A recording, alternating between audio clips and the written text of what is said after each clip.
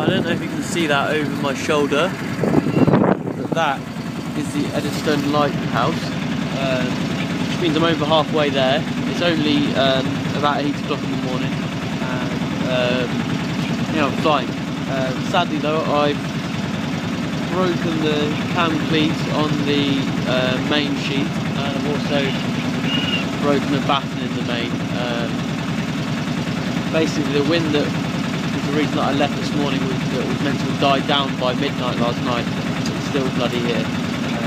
We're going along at about 4-6. Coming from the northeast, where it's going to be going about 3 from the southwest by now. But fingers crossed it does change. But we're on the home straight for today now.